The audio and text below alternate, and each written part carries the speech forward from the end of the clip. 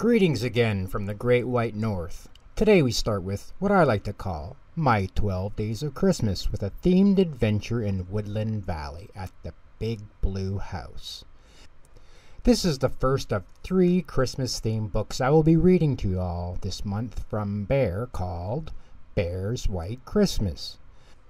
Now, every book I read, regardless of the month, is dedicated to my granddaughter Izzy. But especially everything I read this month is in celebration of her very first Christmas.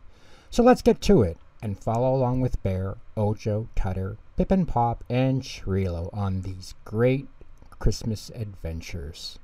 And as always, here we have only the finest quality children's stories read by the finest quality narrator. Just kidding. But the stories are fantastic and hopefully you will enjoy these renditions.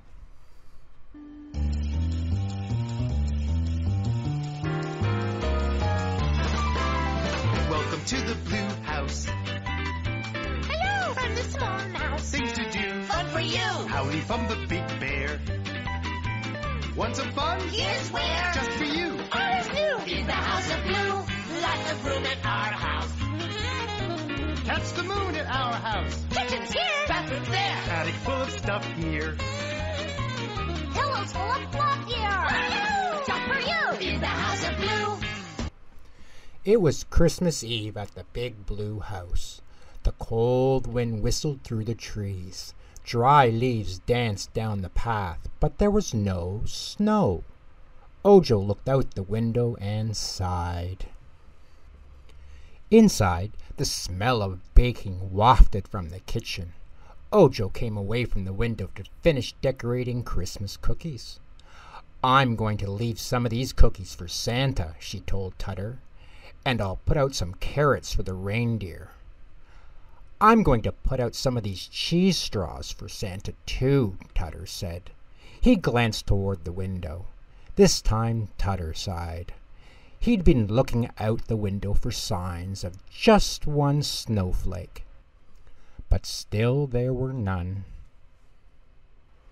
In the living room, Bear was helping Trilo decorate the tree.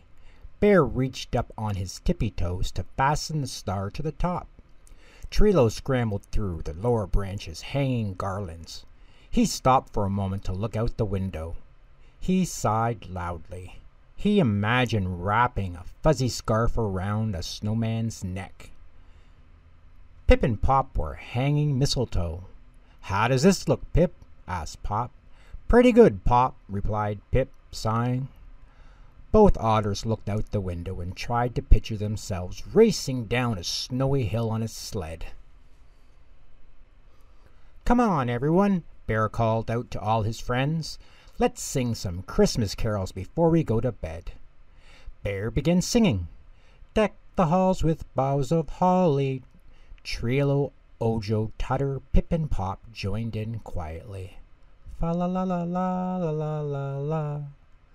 And then all at once everyone sighed heavily and stopped singing.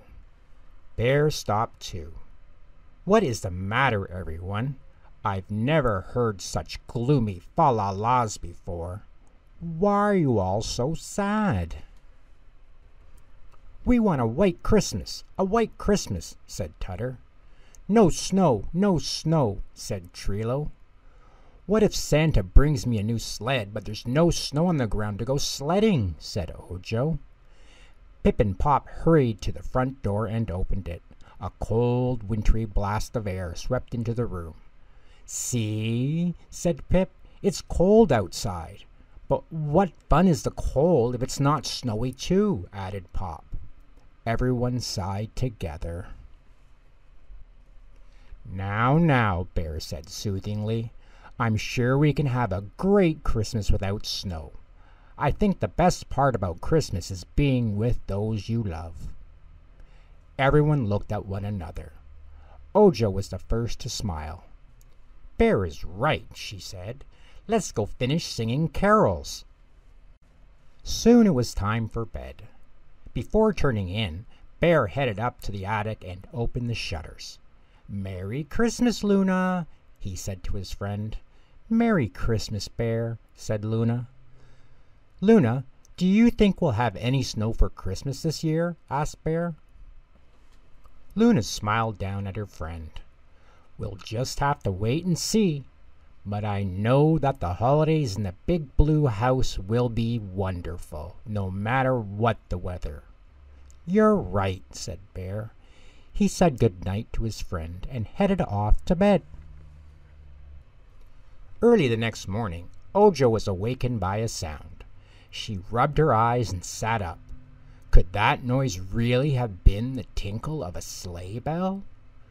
Downstairs in the warm kitchen, Tutter also woke up.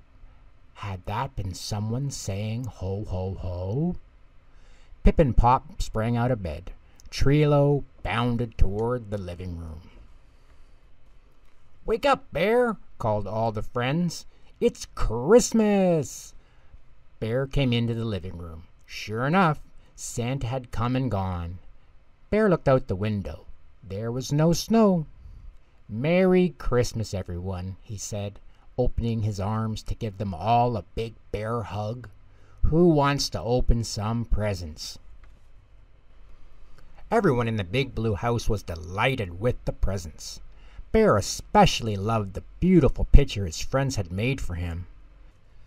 Let's sing some Christmas carols, Ojo suggested after every last present had been opened. Then suddenly she stopped and stared.